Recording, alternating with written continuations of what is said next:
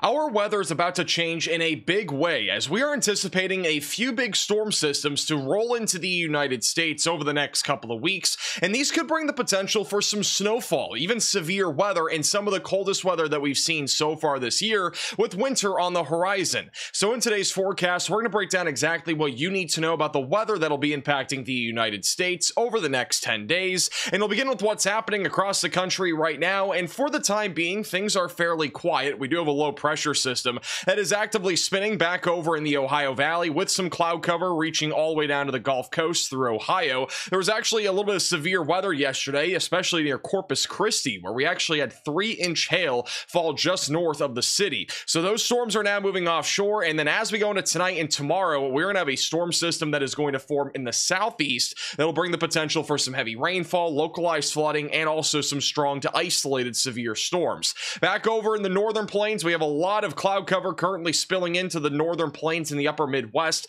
This will continue for the next day or two, but really not a whole lot of signs right now of any big weather events along the west coast or the northeast. However, I do think that'll change as we go later into this week. I do have some phenomenal news about the tropics. We have no tropical cyclone activity expected at all over the next 7 days. Melissa is now a post-tropical cyclone in the far northern Atlantic Ocean. It is actually heading towards Iceland. I do think there's still a low chance that something tropical could develop near the Central American Gyre region over the next week or two, but generally speaking, the odds of anything impacting the United States are awfully low, with us going into a more wintry pattern over the next few weeks. So overall, this could be the first hurricane season since 2015 to have no landfalling hurricanes in the United States, which is just absolutely bonkers. Now let's talk more about the weather pattern that'll be impacting the United States over the next couple of weeks, as this is going to dramatically change. This is what our jet stream looks like right now. It's actually very strong across the northern plains. We got a little dip in the jet stream across the southeast. That is a storm system that'll bring a little bit of shower and storm activity and some localized flooding for the next 48 hours,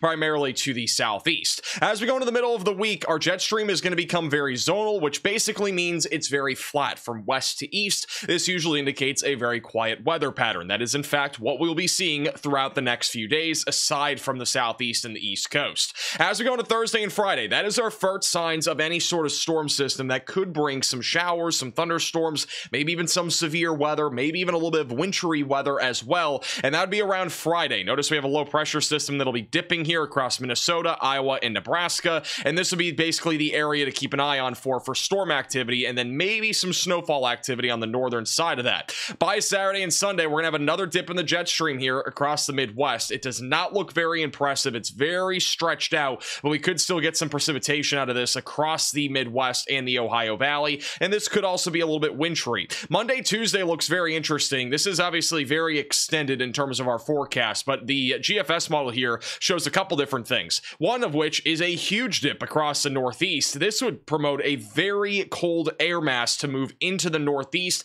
and even into the Ohio Valley and perhaps into the mid-Atlantic, where temperatures could be as much as 15 to 25 degrees below average, and that could also maybe lead to some snowfall in some areas. And then another area that we'll have to keep an eye on is this right here, another dip in the jet stream across the Rockies around Monday or Tuesday, and if this were to happen, we would likely see some level of severe weather and also snowfall across the northwest. I do think as we go into the middle of November, the weather pattern is going to get a lot more active. It's just a matter of time, and then by the end of November, we should be starting to talk about the threat of lake effect snow across the Great Lakes and even the potential for some bigger snowfall events across the lower 48. But generally speaking, I think these storm systems are going to be very slowly progressing over the next 7 days, maybe 1 or 2 storms, and then I think we're going to have a higher frequency as we go into the middle and end of November. Now, before we talk about exactly who could see snowfall, who could see severe weather, and how cold it's going to get, we need to talk about the sponsor of today's forecast. While these storms might be slow to develop, your wallet doesn't have to be. Free Cash is an easy way to earn money on the side just by trying out apps, games, or even platforms like Netflix or TikTok. All you have to do is complete simple tasks, and you'll be paid directly on the platform.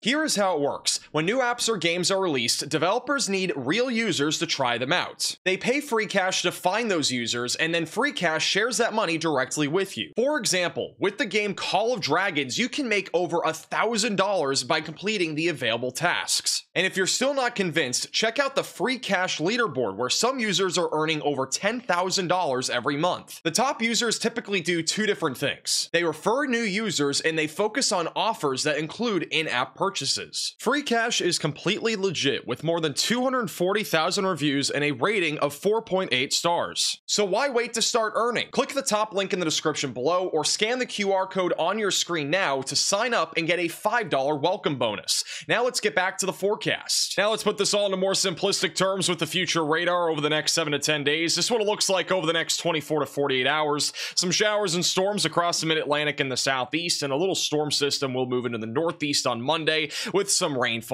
Tuesday and Wednesday, high pressure is going to build across the Ohio Valley and the southeast. Overall temperatures will begin to increase, and really not a whole lot of rainfall in the forecast through Thursday. Friday is when we're expecting at least some snowfall to make its way into the far northern plains and the upper Midwest. Not expecting any significant snowfall out of this as of right now, but this will be our next storm system that'll bring some snow, also some showers, isolated thunderstorms perhaps across the Ohio Valley. I wouldn't rule out a low-end threat of severe weather on Friday somewhere in the Ohio Valley, so that is something to keep an eye on, and maybe some snowfall across parts of Canada and far northern New England. Saturday and Sunday, this is where things start to get a little bit more uncertain, but notice how there is a possibility that we could see some snowfall sneak into Iowa, Illinois, Wisconsin, perhaps even to the Dakotas. For some of you, this could be a period where our first snowfall of the year occurs. A lot of models, including the GFS, have hinted at some sort of snowfall event happening sometime over the next 7 days, especially in the Midwest. It might not be anything big, but this could be our first snowfall. Sunday into Monday, that snow could also make its way towards the East Coast, and then as we go into next week, that's when things become a lot more uncertain.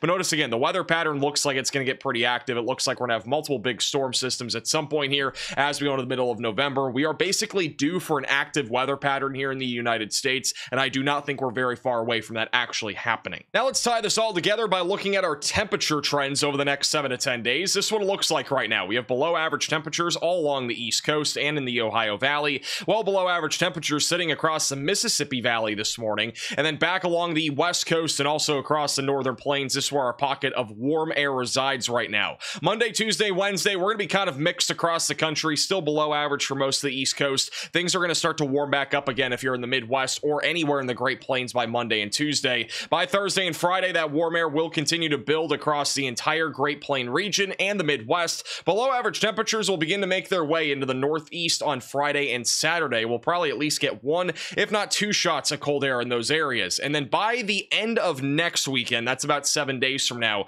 the GFS model is hinting at a very large area of cold air that could stretch anywhere from the Central Plains all the way through the Northeast. So this is something they'll have to keep an eye on, as temperatures could be as much as 15 to 25 degrees below average. And even into Monday and Tuesday, the model here does indicate that that could last all the way into the middle of next week across the East Coast. That could lead to, again, very cold weather and maybe even some snowfall in some isolated locations. And then anywhere beyond that, things become a lot more uncertain. But overall, the temperature roller coaster is definitely going to be continuing here for the next 7 to 10 days if you're in the Northeast, but anywhere in the Great Plains, it looks like things are going to stay above average for the foreseeable future. Now, this is something that we need to talk about. This is something that does not happen very often in the month of November, but we are talking about the potential for freezing temperatures tonight as far south as areas near the Gulf Coast. Central Mississippi could have some areas that are at least in frost range in the mid-30s tonight. Even back over into southeast Missouri, western Tennessee, some of those areas could get near or just below freezing tonight. So get ready for that if you're anywhere there in the Mississippi Valley. And then high temperatures in those same exact areas will be in the 60s, but across the board, everywhere in the United States will basically feel like fall tomorrow in terms of high temperatures, but some 80s and even maybe some low 90s across the desert Southwest. And then Tuesday morning, we're going to be warming back up again if you're across the Southeast. However, if you're in the mid-Atlantic, some areas will drop into the upper 30s and low 40s, and then widespread freezing temperatures anywhere in the blue. That includes the Northeast and also the northern plains, which at this point, you're probably already used to, as most of these areas drop below freezing this time of the year almost every morning. And as always, thank you all so so much for watching today's forecast. If you are new to the channel, make sure to subscribe down below. And a special thank you to Free Cash for sponsoring today's forecast. If you want your $5 sign-up bonus, you can click the top link in the description below. Go check them out. Again, all the sponsors on this channel help us to be able to do what we do on this channel, so I really do appreciate Free Cash for once again sponsoring today's forecast. Also, just a heads up, our next winter forecast will be coming out over the next few days, so make sure you're staying tuned to the channel, and we'll see you all again in the next video.